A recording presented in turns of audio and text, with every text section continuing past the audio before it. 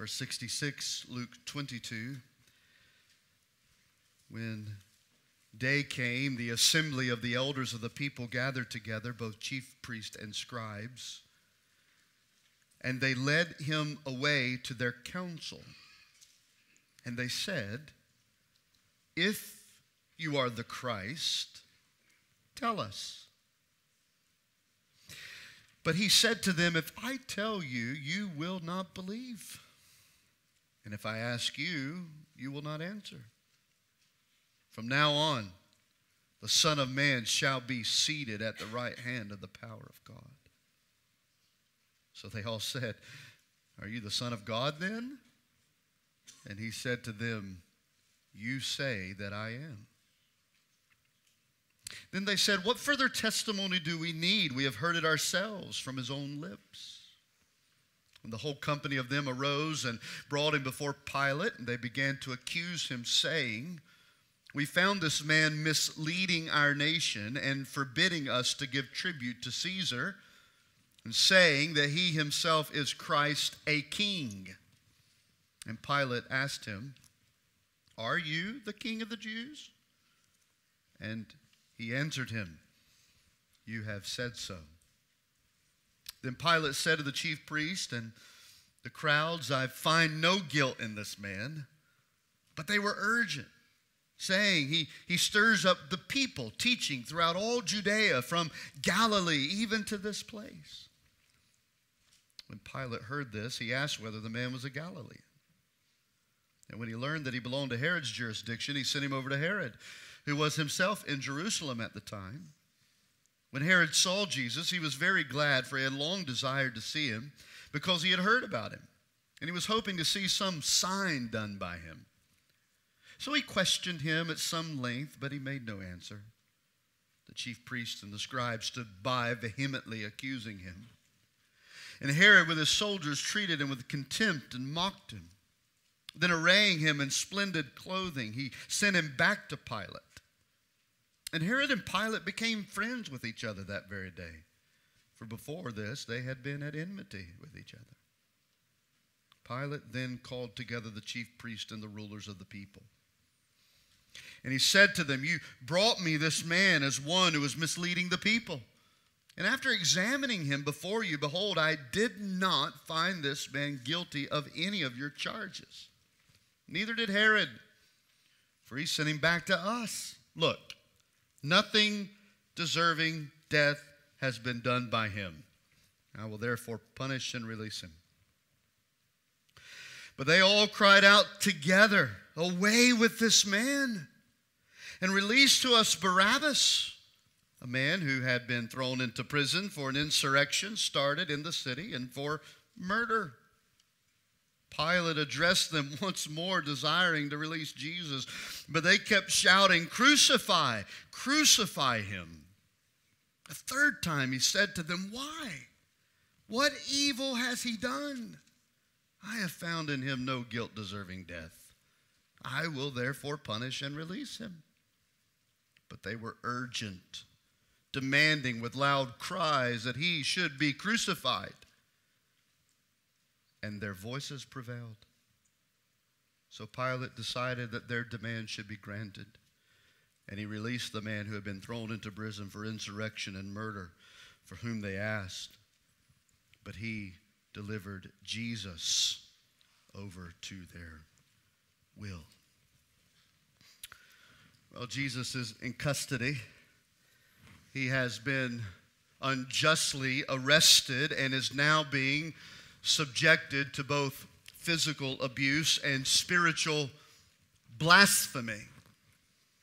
Now, you may be new to the term blasphemy. I think it's important that we understand it correctly. Blasphemy is to intentionally and irreverently profane and slander God. And verse 65 of chapter 22 says that they said many things against him, blaspheming him. They are intentionally and irreverently profaning and slandering Jesus, the Son of God. The irony about this is that blasphemy is the very reason the Jewish council has taken Jesus into custody. Their accusation is that he blasphemed God. Yet, these religious leaders are the very ones who are guilty of true blasphemy. Remember, in this true crime documentary, Luke is our courtroom reporter. And in this section of his report, he wants us to determine for ourselves who the real blasphemer is. Is it Jesus? Or is it those who oppose Jesus? The answer to that lies at the heart of the question Jesus is being asked while he is in custody of the Jewish council. And the question that he is being asked is, are you the Christ? Are you the Christ? The most important question in all of life, the question that all of us must answer, is Jesus the Christ? Christ is not the last name of Jesus in the way we think about the cultural usages of our names. I am Jonathan, not the Blankenship. I am Jonathan Blankenship. If you want to get a kick out of the fullness of that name, ask Jaden before you leave today what his name is. And you'll never hear Blankenship used the way that Jaden uses it. My 3-year-old. Christ is not the same way we use our cultural last names. Christ is a title, like Messiah, which means God's anointed one. So when you see the identity of Christ here, it's the formal and sacred title for the Savior that God promised to send. Now understand this. All Jews believe that God promised to send the Christ. It was not unbelief in a Christ that's at issue here. No, the issue is that this Jewish council refuses to believe that Jesus of Nazareth is the Christ whom God has sent. So here's their agenda. They're going to intentionally hold a sham trial, often called a kangaroo court, to manipulate what they've already decided to do to Jesus, which is murder him. They want to murder him. Not because he had committed any crimes, but because he was not who they wanted the Christ to be. And that is especially since he, on many occasions over the last 3.5 years of his earthly ministry, exposed over and over again the evil and hypocrisy of their hearts. They wanted him gone without any legitimate accusation. They had already determined he is to die. So this whole arrest and midnight trial was a complete sham. I don't have time to go into all the nuances of it, but so much of what they did here was against their own law. For example, they were never allowed by Jewish custom and law to have this kind of a trial during Passover, and here they are doing it. At night, which was also prohibited. Without a defense, which was also prohibited. I mean, there were so many issues here, but finally, after several conspiratorial acts, this Jewish legal body, known as the Sanhedrin, decided that they would convict Jesus on the charge of blasphemy. And they do so by having him acknowledge that he was the Christ. That's verse 66. They led him away to their council, the Sanhedrin, and they said, "If you are the Christ, tell us." If you are the Christ. Let me just make it clear this morning. There are no ifs about it. Jesus is the Christ. He is the Christ. And that evidence has been clear can look at it from the perspective of the angelic announcement in Luke chapter 2 and verse 11. Unto you is born this day in the city of David a Savior who is Christ the Lord. Simeon, when he held Jesus there in the temple, Luke 2:26, he says, I have seen the Lord's Christ. In Luke chapter 4, demons came saying, you are the Son of God, because they knew that he was the Christ. In Luke chapter 9 and verse 20, Jesus said to them, who do you say that I am? And Peter said, Christ the God. Yet here we are as Jesus stands before this Jewish council, and they're asking him, are you the Christ? Well, let's stop for a moment and ask ourselves, our own hearts. Is Jesus the Christ? Is he the anointed one of God? Am I convinced in my own heart that Jesus is the only Savior for sinners? Luke doesn't want there to be any doubt. So in reporting this part of the story in the killing of Jesus, he helps us affirm three indispensable convictions that Jesus indeed is the Christ. There are many others that we could bring together in the whole of the Scriptures, but three Luke directs our attention to. Here's the first one. He says to us that he is Christ, our incarnate God. He is Christ, our incarnate God. Well, at first, Jesus doesn't directly answer their question when he is asked of the Jewish council, are you the Christ? Instead, he says in verse 69, from now on, or another way to say that is, after this, after what's fixing to transpire, the Son of Man shall be seated at the right hand of the power of God. In that statement, Jesus reminds them about his human nature. He tells them that he is the Son of Man. It's one of his favorite titles. Yet that title doesn't speak of just human nature alone. It's a title that Daniel used in his own prophecy regarding the deity of the Son of Man. In Daniel chapter 7, in verses 13 and 14, here's what Daniel wrote in his God-given prophetic vision. Daniel said, I saw in the night visions, behold, with the clouds of heaven, there came one like a son of man. And he came to the Ancient of Days and was presented before him. And to him was given dominion and glory and a kingdom that all peoples, nations, languages should serve him. His dominion, Daniel says, is an everlasting dominion which shall not pass away, and his kingdom one that shall not be destroyed. All the Jews understand Daniel's prophecy. And so, by Jesus declaring himself to be the Son of Man in the same way that Daniel used it in Daniel chapter 7, he is identifying what Daniel was identifying, that the Son of Man is God himself. So in light of that prophecy, and by Jesus' answer, that after this, the Son of Man will be seated on the right hand of the power of God, Jesus is saying, yes. You want to know if I'm the Christ? I am the Christ, the incarnate God. And when this hour of darkness is finished, I'm returning to my place of glory in heaven.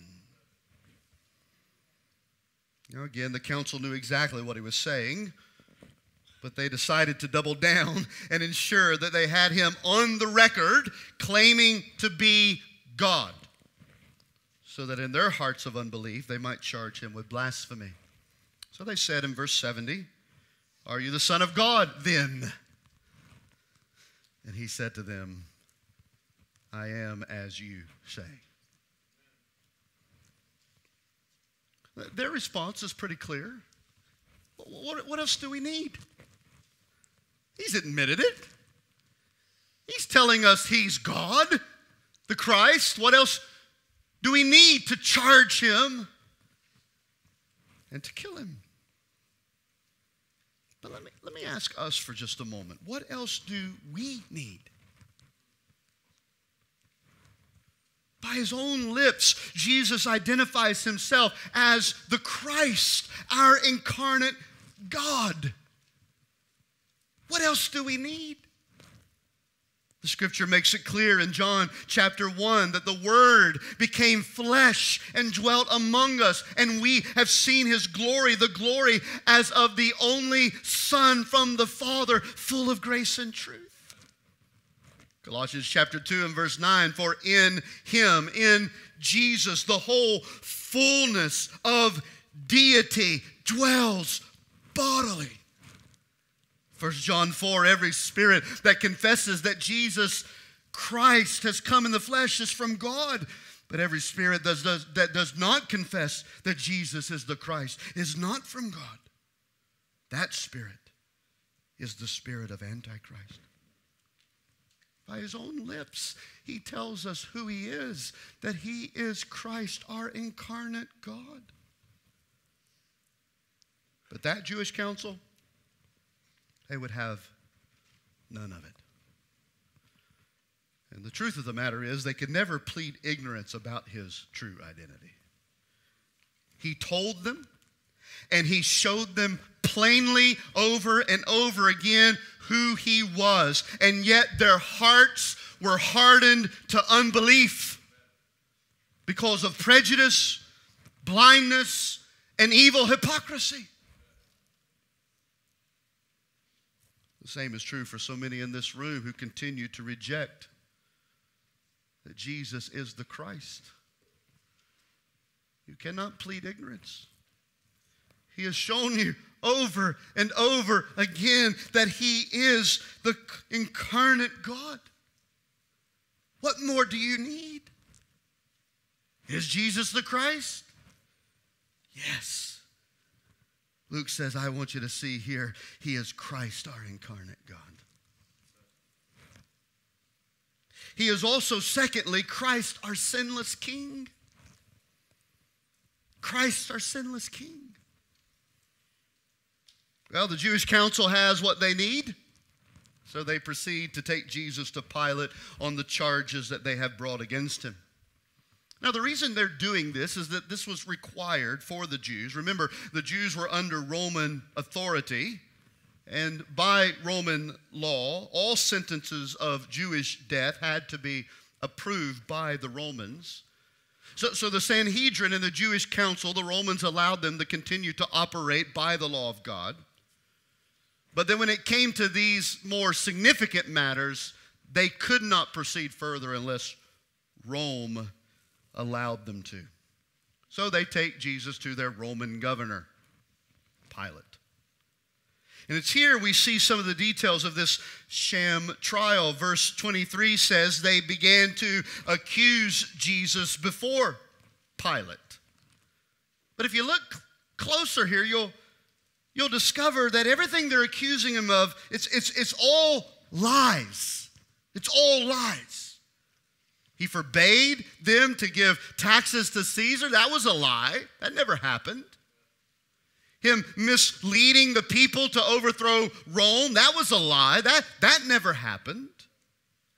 And the reason why they're doing this is because the Romans didn't care about the Jewish charge, which is blasphemy.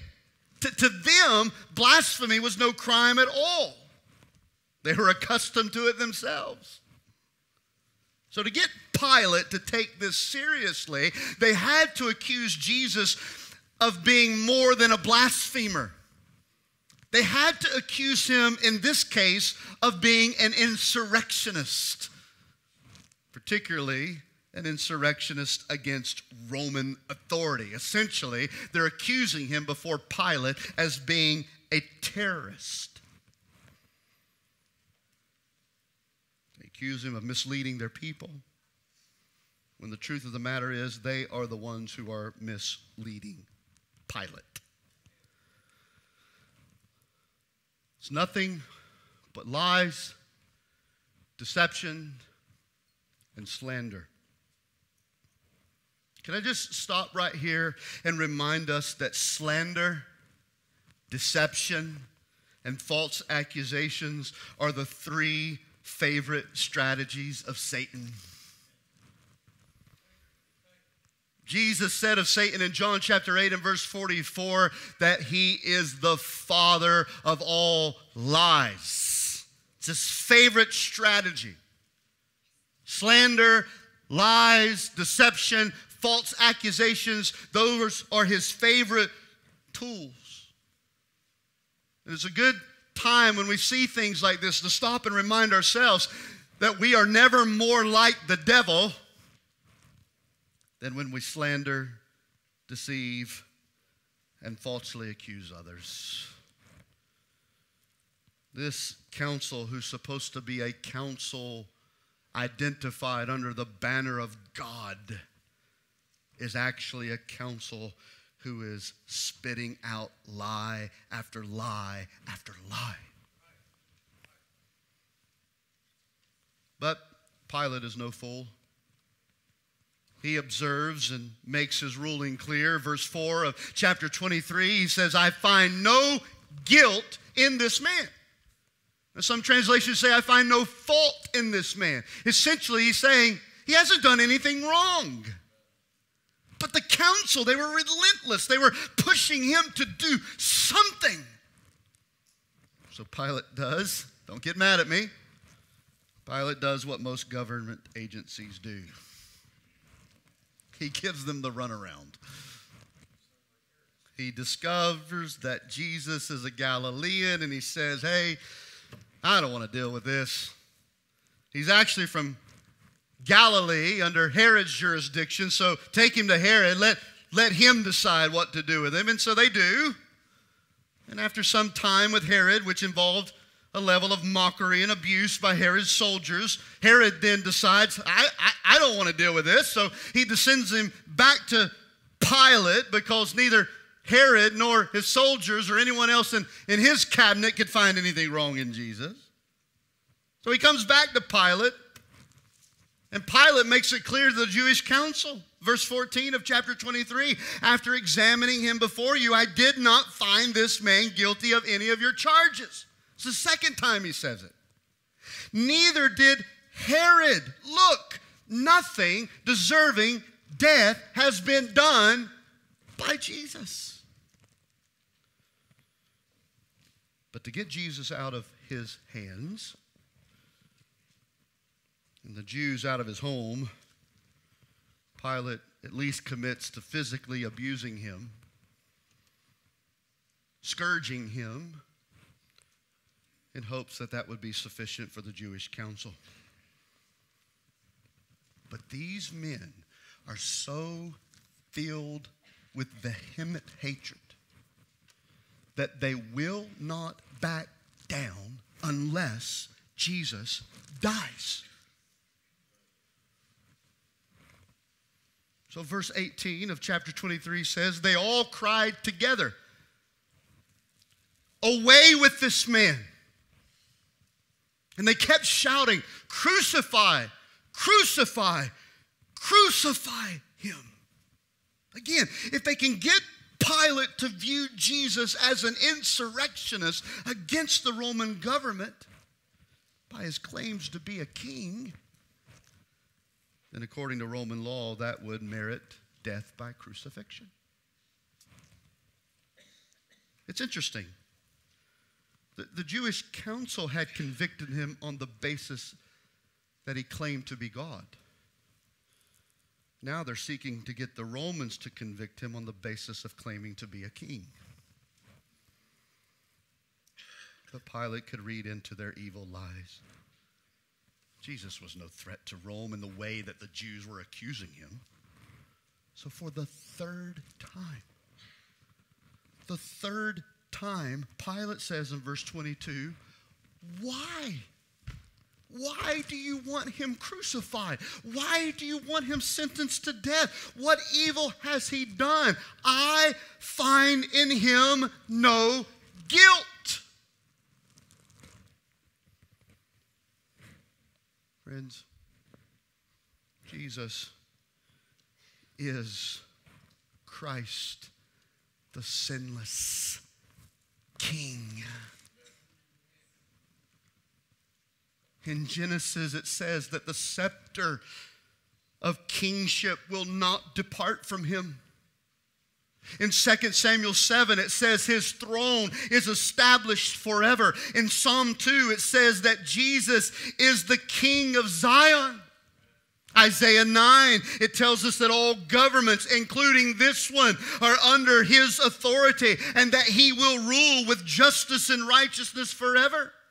In Matthew chapter 2, when the wise men came looking for him at his birth, they said, "Where is he who has been born King of the Jews?" When the angel Gabriel told Mary in Luke 1 that she was pregnant with child, he identified to her that this child was like no other, for this child will reign over Israel forever, and his kingdom will never have an end. Jesus himself said in John's Gospel, chapter 18, "My kingdom is not of this world." And John, in the vision of Jesus in the book of Revelation, Revelation 19, shows us Jesus sitting on the heavenly throne with the name King of Kings and Lord of Lords written above him. Why? Because Jesus is Christ the King. And we need to remember that this week. He's a king like this earth has never known. Why? Because he's a sinless king. The Jewish council may have attempted to manipulate guilt in him, but there was no guilt in him. Because not only were they accusing a perfectly innocent man, they were accusing the perfectly sinless God. Not one verse of Scripture, not one, even hints at Jesus coming close to committing sin. In fact, it's the opposite. 2 Corinthians 5, he knew no sin. 1 Peter 1, he was without blemish or spot. 1 Peter 2, he committed no sin, neither was deceit found in his mouth. Hebrews 4, he was tempted like us, yet without sin. 1 John chapter 3, in him, in Jesus, there is no sin. Jesus is Christ, our sinless King. The verse 23 of our text says that the Jewish council, they were urgent, demanding with loud cries that he should be crucified. And here's a phrase, if you want to note it there in your Bibles, that I've been intrigued by this week. It comes at the end of verse 23. It says that their voices prevailed. Think about it for a moment. The Jewish council, they were urgent, demanding with loud cries that he should be crucified, but their voices prevailed. So, obviously, Pilate caves under the pressure that, in his opinion, a riot is most likely imminent if he doesn't give over to their will. So their voices prevail. It's a unique observation. I think of times in our lives when the pressure is on, that we allow the wrong voices, or Siri, or Alexa. No, honestly, there are times in our life when the pressure is on that we allow the wrong voices to dictate our thoughts and actions. Their voices prevailed in Pilate's heart. Their voices.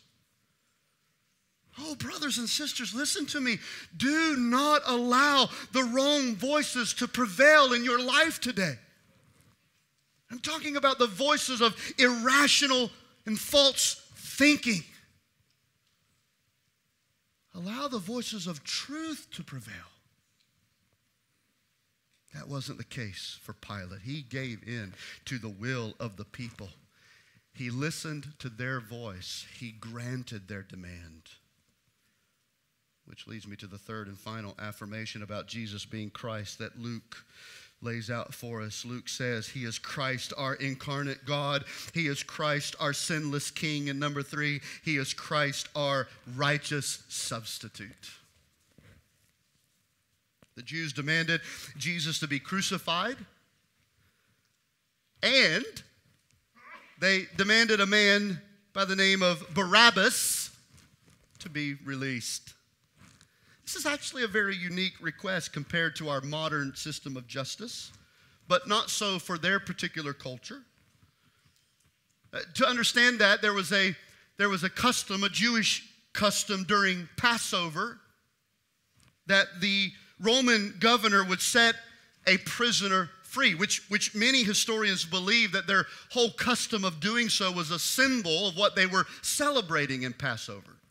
God releasing Israel from the bondage and imprisonment of Egypt. So as a further sign and symbol of what God had done for them, they would have this custom of releasing at least one prisoner to show what God had done in their own bondage. It was a gift of mercy in the same way that they, as a people, historically, had been shown mercy. I'm sure Pilate was thinking about this custom as he dealt with their issues with Jesus, and most likely in his own heart hoped that they would choose Jesus to be released. But not so. Their hatred for Jesus was so vehemently strong that they chose rather to have a proven insurrectionist and a convicted murderer to be put back on the streets so that they could have Jesus, an innocent man, put to death. Now, in my opinion, this is the height of hypocrisy for the Jews. They accuse Jesus, listen, of being an insurrectionist who cannot be trusted with life in their society, while at the same time demanding that a convicted insurrectionist and murderer be set free to once again live in their society. If you think politics are crazy now, you just don't understand. It's been crazy for a long time. So Pilate, in verse 25, released the man who had been thrown into prison for insurrection and murder, the one for whom they asked, Barabbas. But notice this phrase. He delivered Jesus over to their will.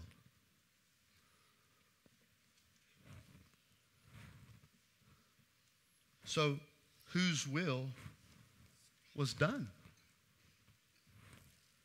The will of the Jews or the will of God? Both. The will of the Jews was to destroy, right? But the will of the Father was to save.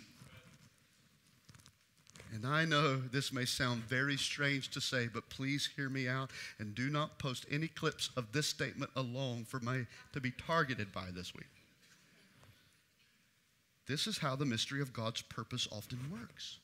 Because at this point, both Satan's plan and God's plan were working toward the same end. The death of Jesus by crucifixion.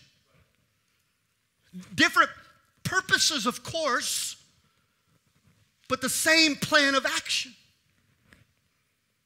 Michael Wilcock, in his comments on this, said, two plans converge at Calvary, but the difference between them is all important. And men must choose on whose side they will be, either the beneficiaries of the plan by which God brought Jesus to the cross, or the accomplices of the plan by which Satan brought him there. Now, Satan didn't know it because Satan's not omniscient. But his plan was working right into the plan of God.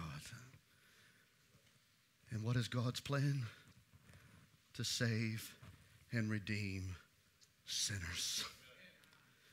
And for God's people to be saved and redeemed, Christ had to become a substitute for them in death by crucifixion, for it was the only means whereby this redemption could be offered. Acts 2:23, we've quoted it on many times in this brief little series.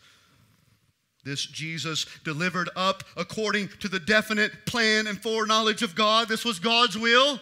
But at the same time, he says to the Jewish people, you crucified and killed by the hands of lawless men. You see, this had to happen. The death of Christ would be the deliverance of God's people, and substitution was the only way to do it.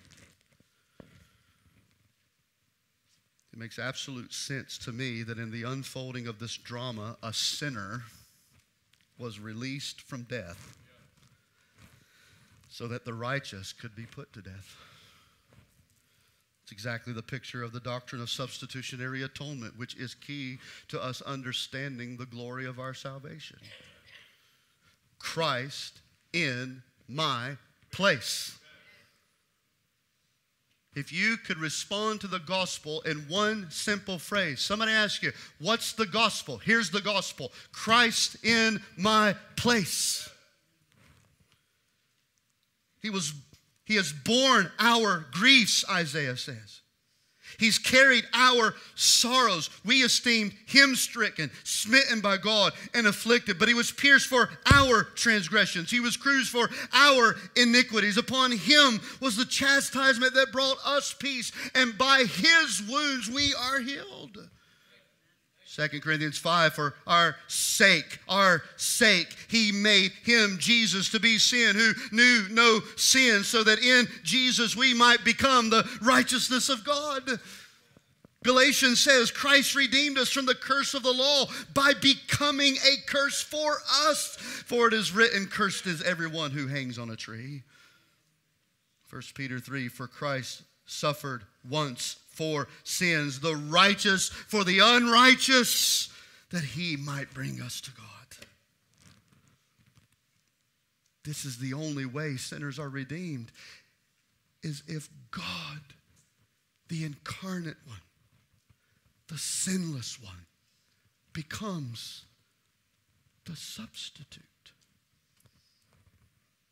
You see, Barabbas doesn't stand before us merely as an individual, just another person in the drama. He actually represents sinners.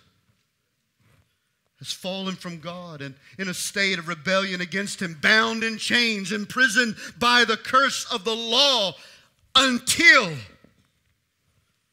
Christ took their place. Now, that doesn't mean that Barabbas ever came to faith in Jesus. We don't know that. The point, rather, is that Jesus is the Christ who became our righteous substitute, pardoning sinners who were dead in their sins, doomed to die, but by God's grace have been freed from sin on the account that Christ took my place. And here's the good news of the gospel this morning. The gospel of grace comes to those who are even on death row. And it declares to us that there is a Christ, a Savior who has taken our death, and as a result we can be freed from the crime if we trust in him. The question for today is Jesus the Christ? And what will you do with your answer? Will you believe that he is Christ, the incarnate God, the sinless King, and your righteous substitute? Or will you say with the rest of the Jewish council, away with him? Away with him from my life, from my mind, away from him. The first response, which is a response of faith, is what frees us from our sins. The second response, however, is one of unbelief. And to choose away with Jesus is to be doomed to eternal death. Whichever one it is for us, whether We are freed from sins or doomed to eternal death. It all is determined by whether or not we will believe that Jesus is the Christ. Oh, it is our deepest prayer today that you will see Jesus the way so many of us have. Jesus, the Christ, our incarnate God. Jesus, the Christ, our sinless King. Jesus, the Christ, our righteous substitute. And he says, any who will come to him believing and receiving him as Christ, he will not turn away. The government may give you a runaround, but Jesus says, come. All you who are weary and heavy laden, come, and I will give you rest. Let's stand together for prayer.